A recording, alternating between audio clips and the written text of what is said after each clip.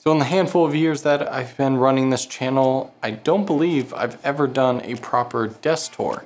My desk has certainly changed a lot over the years, but this is the first one that I'm actually pretty happy with all around. Stay tuned, because this is my desk setup tour 2020.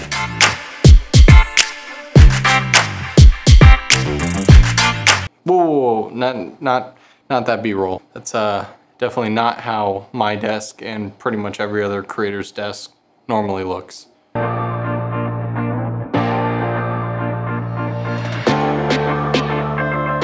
getting into the actual setup, what makes it a little bit different is the fact that, well, most of my videos are very dark, and I like dark themes, if you couldn't already tell by my black walls. So again, the majority of the desk setup tour videos that I've seen, the thumbnails and the actual setups are like pristine white, you know, it's filmed during the day, beautiful light leaking in from windows. I wait till it's pitch black, nearly midnight, and this aesthetic isn't just pleasing to my like enjoying black on black type stuff. It actually has its purpose. If you look at pretty much every like Hollywood editor's editing bay, and especially for colorists, you are pretty much never, at least I've never seen a like super bright white and multicolored room, so to speak.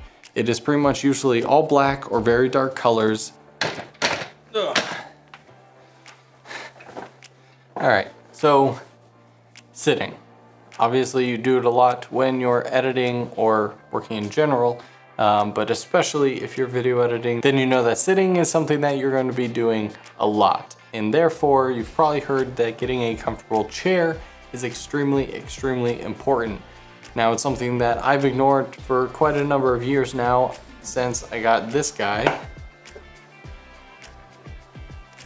What brand is it? What model is it? I have no idea. Pretty much if you type generic chair into any furniture or Amazon or anything, you're probably gonna get something that looks like this. Man, this thing has nearly destroyed my back. All the padding is gone in the seat. There's no like lumbar support at all. Extremely uncomfortable. Da da da da. Ha. And this chair I just got literally a couple days ago or like a week ago. It even has a USB powered massage lumbar support, which is adjustable, so it can go as high up or low as you want, or just remove it. Same thing with this plushy headrest. Yeah, besides needing a little bit of WD-40 for the squeaks, this chair is absolutely amazing. You know, if you're just lounging and watching something, it's got pull-out kickstand for your feet, reclines like all the way, which I'm too scared to do. This is nice.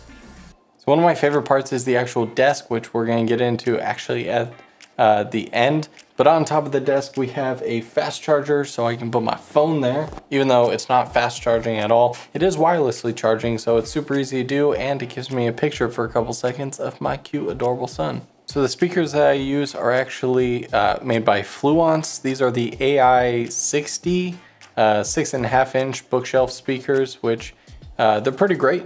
Full transparency, they did send these to me like years ago. They have a little hissing that I've found. I don't know if it's my pre-production models or what, but when you're actually playing sound, they sound pretty phenomenal. To the left of that, we have my 2013 trash can Mac Pro. I've done a whole bunch of content and I've spoken on this a bunch. I'll put my Mac Pro like 3 or 4 years later review card above here. This thing's still chugging along just fine. It's the base model. I did recently, a couple months ago, upgrade it to 64 gigs of RAM. This thing has handled like 10 layers of 8K Red RAW footage in DaVinci, all my 6K and 4K Blackmagic stuff. Yeah, this is a beast of a computer. Could be a lot faster, certainly, but no complaints. It's still chugging nearly 7 years later. And you see a little USB-C cable sticking out here that I pretty much always have because I'm constantly offloading footage.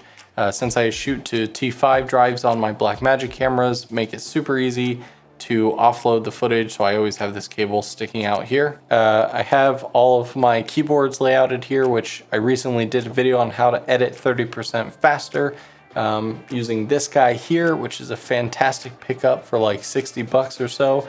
So again, card above if you want to see that video. Here, so I have the MX Master, which, you know, again, every YouTuber has. This is still the Generation 1. This keyboard is just an Apple keyboard here with like a $6 keyboard cover that has the DaVinci Resolve shortcuts when I was learning and switched to that full-time last year.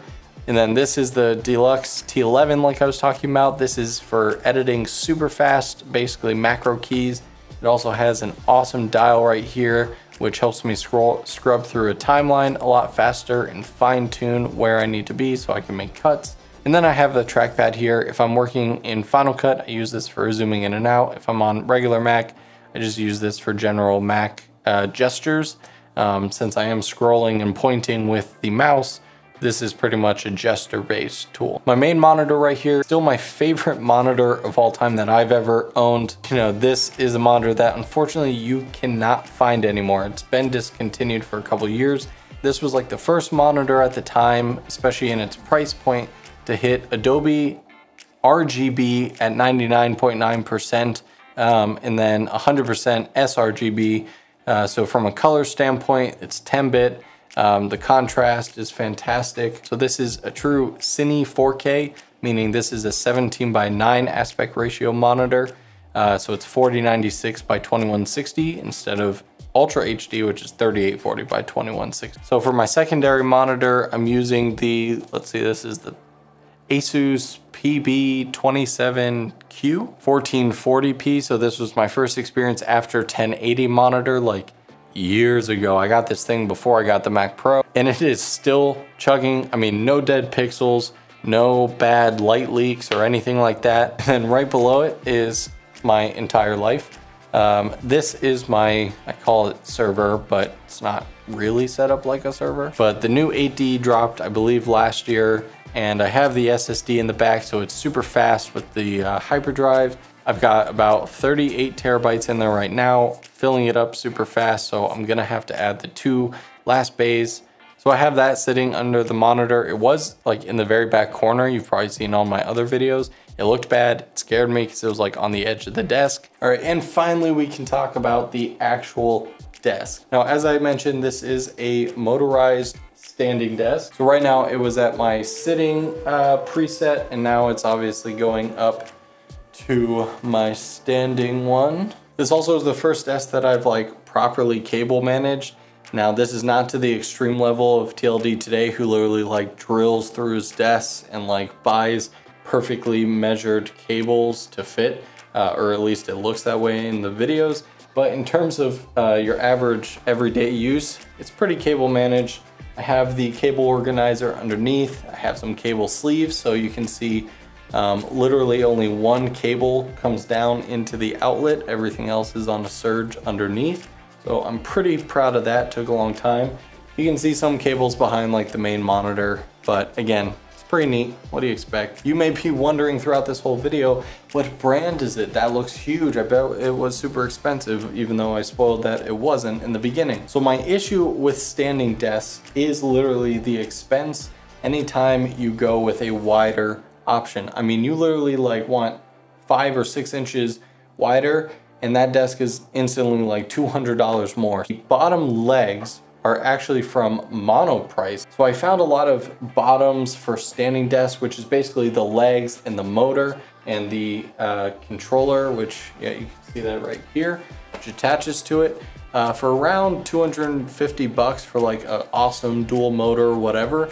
But the shipping was literally going to be $300, and that wasn't for like next day. That was like any of the shipping, because it's freight. I don't get it either. But what they had, which I don't know if I was lucky or they always have those sort of deals, so I'll try to link the one I found in the description below, was this, which was the single motor for 150 bucks. And then this top is actually from IKEA. This was one of their newer ones at the time.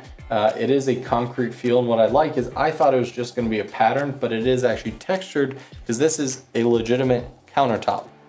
They have it in 2 lengths. This is actually the shorter version at 75 inches, and they have like a 90 or 92 inch version, which honestly wouldn't have been a bad idea, but no, for this desk size, I'm perfectly happy with the 70, 75, whatever it is. length inch, and this was around 80 bucks or 90 bucks. I had to get it shipped since my local IKEA didn't have it, so that's another 100 bucks.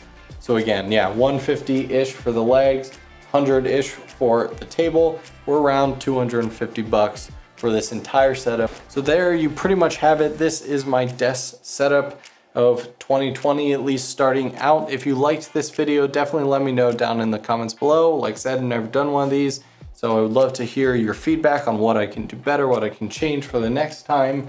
And of course, I will link as much of this stuff down in the description below. If you want to see an entire look into my camera gear setup, so my gear closet, the cameras, the light stands, the lights, how I organize all that stuff, also let me know down in the comments below. And don't forget to get subscribed so you don't miss any new of the videos coming out.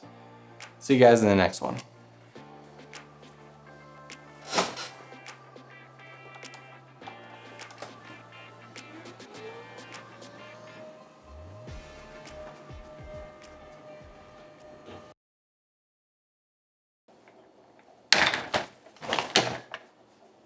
Jesus, that almost was terrible. Doing it again. Here it comes. It's inevitable. Camera's coming towards me. Tripod is falling.